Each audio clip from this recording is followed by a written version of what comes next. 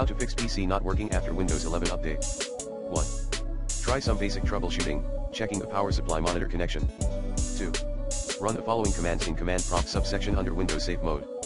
Commands include, bcd edit chkdsk/fx, dism/image x //cleanup image /restore health sfc /scanO /offbooter equals x /offwinder equals x /windows c, bootrec /fix bootrec /fix bootrec /scanos bootrec /rebuild. Now, go back to startup repair. 3.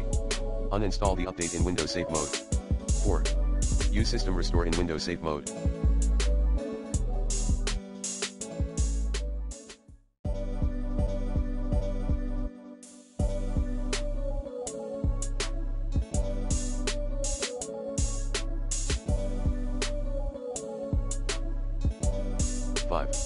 Reset reinstall your Windows.